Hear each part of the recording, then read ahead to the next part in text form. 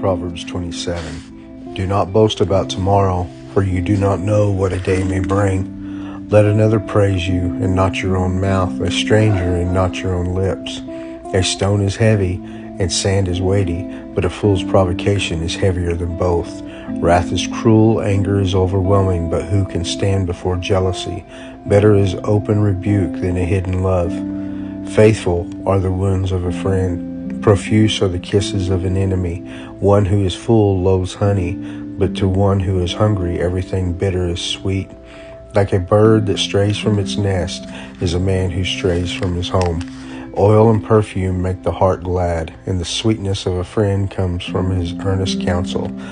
Do not forsake your friend and your father's friend, and do not go to your brother's house in the day of your calamity.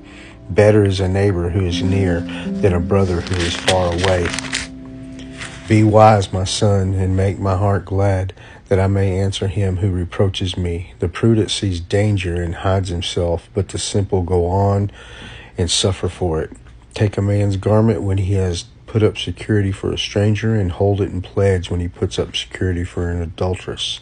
Whoever blesses his neighbor with a loud voice, rising early in the morning, will be counted as cursing. A continual dripping on a rainy day, and a quarrelsome wife are alike.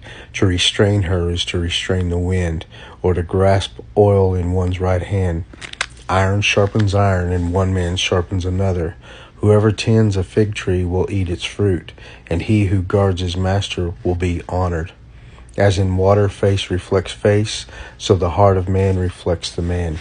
Sheol and Abaddon are never satisfied, and never satisfied are the eyes of man.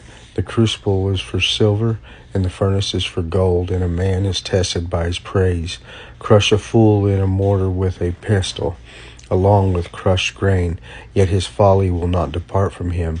Know well the condition of your flocks, and give attention to your herds, for riches do not last forever, and does a crown endure to all generations?